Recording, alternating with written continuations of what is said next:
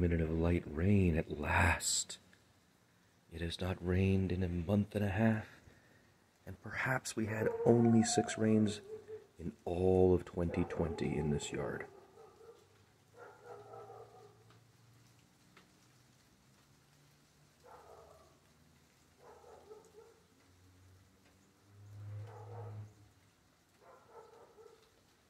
The screen is open, but just as a comparison, look at it.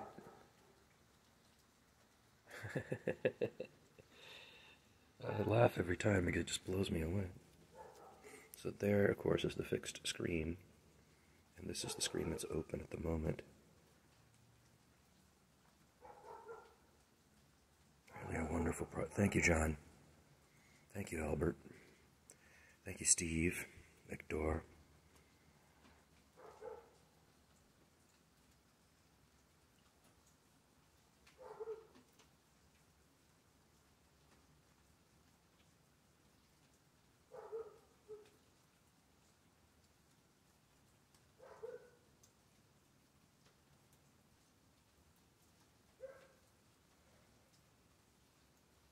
I sometimes think that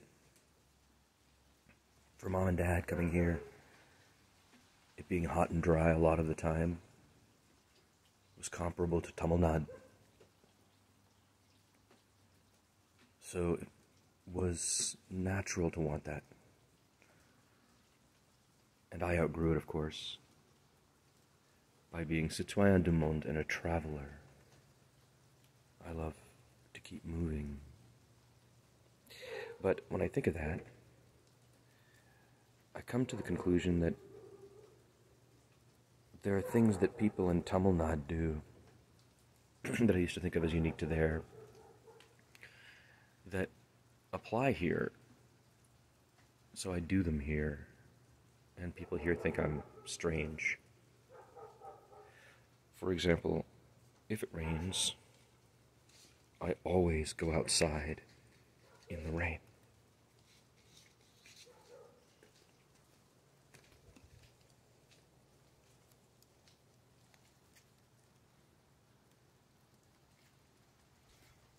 Sorry, Angela, it doesn't work now.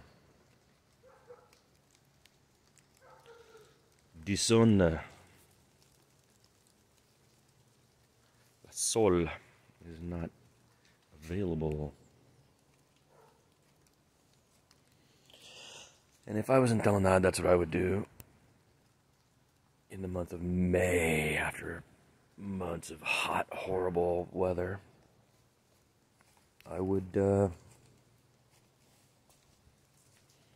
go out. If it rained, I would go outside and stand in the rain. That's what I would do.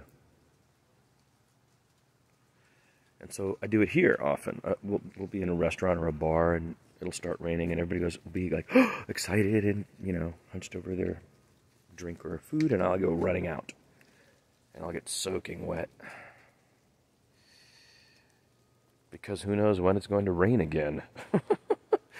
Is the logic of a person who lives in Tamil Nadu or in hot, dry places like San Antonio, Texas is becoming. My father said it for 30 years. This rampant overdevelopment creates a heat sink, and then the rain will not want to come here, and that is exactly what's happened.